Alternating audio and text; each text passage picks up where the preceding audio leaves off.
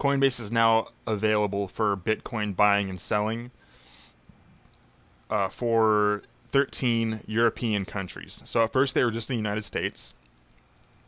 Now they have moved and expanded services to 13 different European countries. So now, I mean, those countries, they had some options before for buying and selling Bitcoin, like, Bitstamp is a Slovenian Bitcoin exchange, and European people can use them.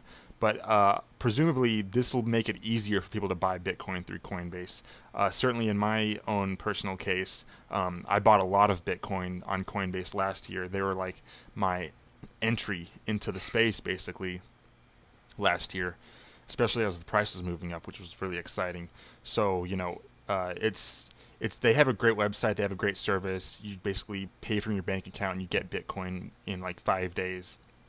There's the limits are pretty high for buying Bitcoin, and now it's available in 13 European countries. I'm just going to list them really quick: Austria, Belgium, Cyprus, Finland, France, Greece, Italy, Latvia, Malta, the Netherlands, Portugal, Slovakia, and Spain.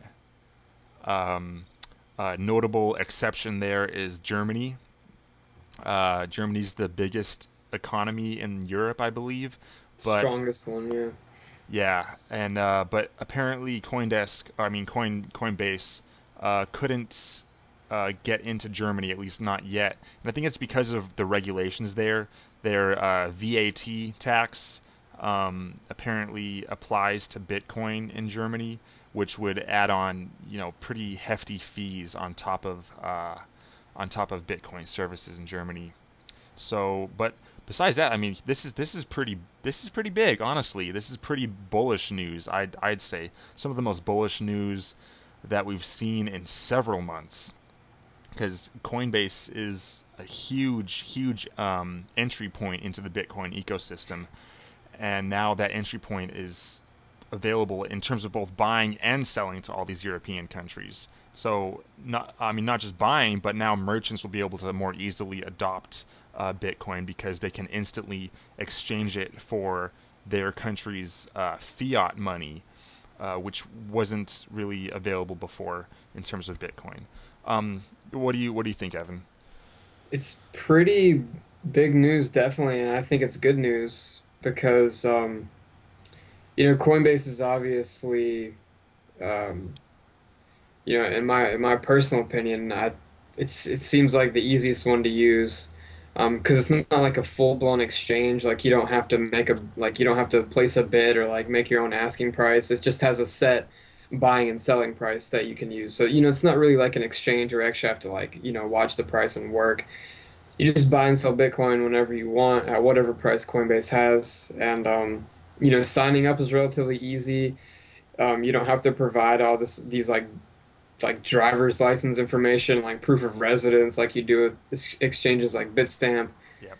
Um, so I think it's definitely big news, but I don't think it's very surprising because these qualities that I just listed are pretty much reasons why Coinbase got so big. So um, it's only natural that they would expand into a wider territory and bring that ease of access to a bigger portion of the market. Yeah, and I've been kind of critical of Coinbase in recent weeks on the podcast. Talking about how I think it was the last podcast or the one before that. I said they're the regulators' bitch because they implement KYC and AML regulations to their customers, and they if you transact a certain amount of Bitcoin, like a high amount, in the realm of like $10,000, they start asking you what you're doing with the money and where it came from. You can't really cash out your like seals with clubs poker winnings onto Coinbase. You can't do that because they have to follow the regulations to a T.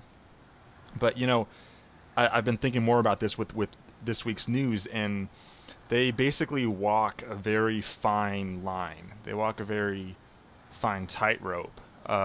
in this business. They're trying to be basically, yeah, the regulators bitch, but that's how they stay in business. That's how they that's how they are able to expand to more countries by making sure they follow every single regulation. Um, and there's a lot of scrutiny on them. They're one of the biggest. I mean, they basically are the biggest Bitcoin like sellers to the public, right? I mean, they're bigger than all these exchanges, certainly in the U.S. And they they're in really uncharted territory. They've been in uncharted territory for years now, and now they're finally expanding to more countries. So I think that despite the fact that they have to follow all these ridiculous regulations and they subject some of their customers to this stuff, um, what they're doing in the big picture is pretty freaking huge, and definitely supports adoption a lot. You know, if people can buy it easily and accept it as payment easily for their merchant services, I mean that's great. That's great. Expand services to Europe, and and you know, grow the ecosystem more. Really, you know.